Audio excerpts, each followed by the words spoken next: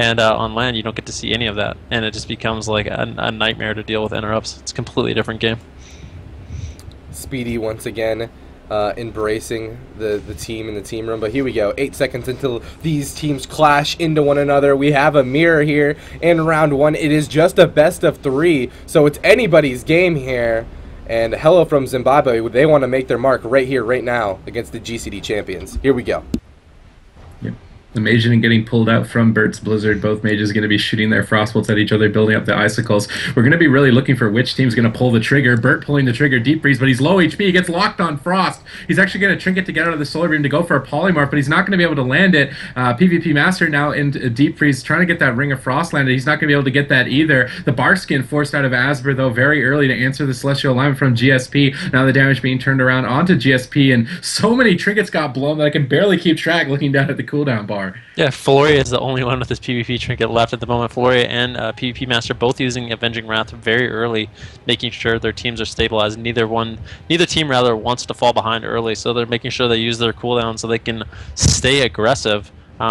Felorea actually caught into the deep freeze right now, the beam going out on Asbur. Caught into a Hodge. Felorea caught into the full sheep. And Hell from Zimbabwe has a really good start here onto Asbur. Into the DR bash, 30% HP. Felorea out of that TC finally gets his sack out onto Asbur. Still has Save of the Light available. He gets cloned up by GSP. Now GSP in a lot of trouble, down to 40% HP. PvP Master was in a Ring of Frost out of that TC now, trying to get off some heals. GSP getting offensively cloned up. PvP Master now caught into that root beam by Asbur, pushing in. They smell blood in the water. The full clone on a PvP Master. GSP gets a huge heal, or catches a huge heal from PvP Master, and is able to get topped off.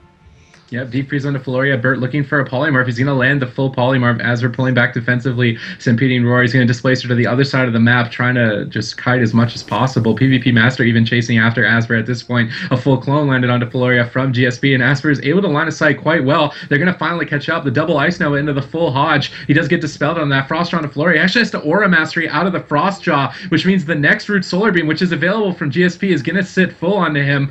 He's trying to push up, though. GSP caught in a Hodge. Burt getting pressured here. A clone onto GSP. PvP Master leaving the CC, though, trying to rebuke that polymorph. He's going to get cloned by Asbur instead. Burt dipping low. He gets locked on Frost! 28%! 1%! And that lockout is going to cost him his life. Mageiden catching him out there and taking him down very quickly.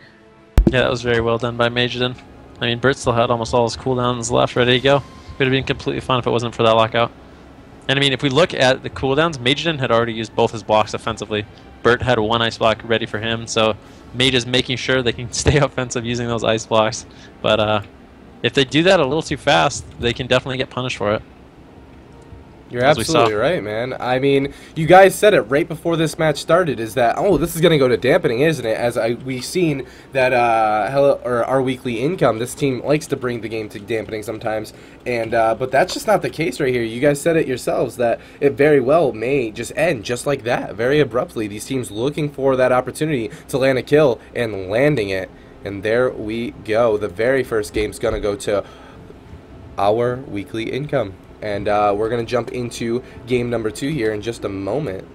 Now, I mean, considering it's a it's a mirror, there isn't any map advantages that they have available to them. So nope. I'm just going to figure out.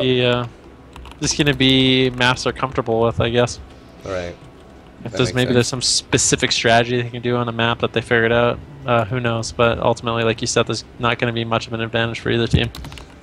I think that both teams really don't know the mirror matchup perfectly. Like, it's really unstable, it seems like, for both teams, like using Aura Mastery on a 1-second silence or trinketing out of like the first cyclone that hits you and like trying to answer these cooldowns. Both teams were playing really safe, like as safe as you could possibly be playing to stay alive. And unfortunately, Burt got caught on his cast and he wasn't able to block as a result. So and I think if they're aware of the fact that Mageiden didn't have any blocks, they might try and make a similar swap to him in this next game, and it kind of, both teams are just going to feel each other out.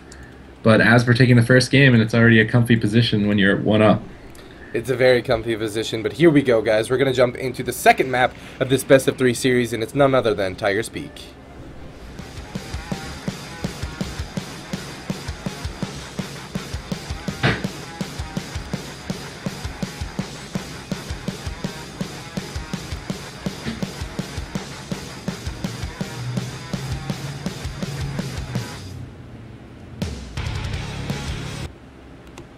Welcome everybody to Tiger's Peak, our weekly income going up against Hello from Zimbabwe, a mirror match here in round 1.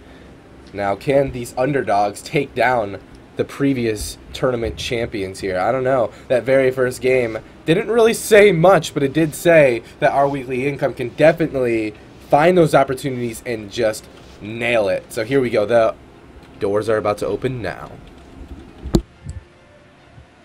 Yeah, and I think that Burt's going to be a little bit more cautious about how much casting he's doing, and aware of the situation. PvP Master maybe going to be a bit more greedy with his trinket. Felorea was the only one that escaped the beginning seconds without having to trinket. Both teams in stealth for now. The mage is finally going to be coming out here shortly, building up their icicles. Asbur coming out of stealth as well. GSP still the only member in stealth, maybe looking for an early root solar beam. He's going to get Felorea on his cast, opening very aggressively here on the Asbur, taking him down to 75%. Hodge on the Asbur, deep freeze onto Felorea. He's going to bark skin immediately. Is it going to be enough? Felorea leaves the Frostjaw, pops the Avenging Wrath, gets some big heals out here. Asbur going for a defensive cyclone on the Burt. Poly on the PvP Master, 3v1 onto GSP. He's down at 30%. Barskin's way too late and gets taken down here right at the 45-second mark. Wow. That was quick. in the best of 3, that means our weekly income is going to take a quick series and move on to round 2. And it looks like, Super Tees, you will not be eating your hat today. I like my hat. I wouldn't want to eat it. You made a safe bet, it looks like. Yeah, it was a safe bet indeed. In hindsight, it's a safe bet. You just never know. But I mean, I play that team on the ladder, and I can't even count how many games I've lost to them in the first minute. Like, I don't know, just over and over and over. Just get one shot. It sucks. Well then. Celestial Alignment's very scary.